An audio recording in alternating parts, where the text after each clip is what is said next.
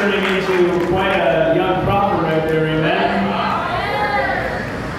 You know, today the theme was really just the emphasis on spiritual maturity. Come on, Ricky.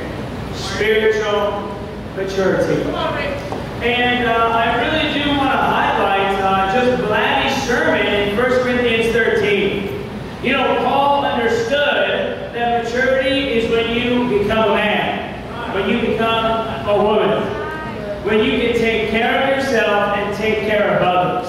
And so I want to encourage you that this year we need to all personally mature spiritually. I want to challenge you to have a vision in 2020, no spiritual tantrums.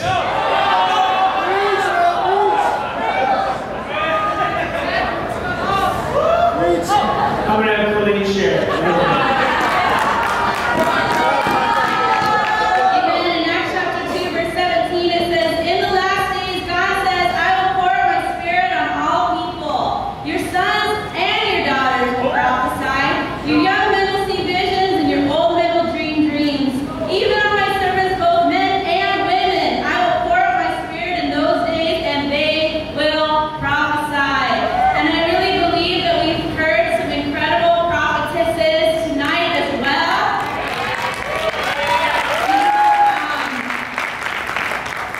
I have a vision, and I hope that you guys tonight grab the vision as well. I have a vision for our churches to have incredible godly families.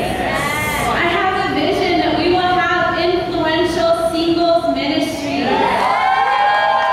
I have a vision that our campus and teens will be excellent students. I have a vision that our sisters will have best friends that are sisters. And I have a vision that we will be our brothers and our sisters' keeper. I have a vision that our marriages will be strong, influential, and very powerful. I really believe, sisters, that God has called us today, that this is the last days. This could be our last day. And God has called us to preach the word fiercely. God has called us to preach the word in our lives fiercely. To be women that are great examples to this lost and dying world. And I believe that God is going to use us so powerfully this year.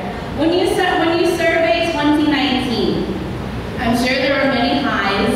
I'm sure there were many lows. But I can certainly tell you that there were many, many, many miracles. And I really believe that in 2020 it will be our best year. I really believe that. I believe that this is going to be our best year yet. And we're going to live our best lives. Amen. So sisters, let us become these women that God has called to prophesy today to the nations in this generation. I love you guys. I want to challenge us to take your eyes off of your problems. Take your eyes off of your feelings. Put your eyes on Jesus. And for 2020, keep your eyes on Jesus. He's the author. He's the perfecter of your faith. And when the joy set before him, he endured the cross. He scorned its shame, and now he's sitting down at the right hand of God. This year, God has great plans for your life.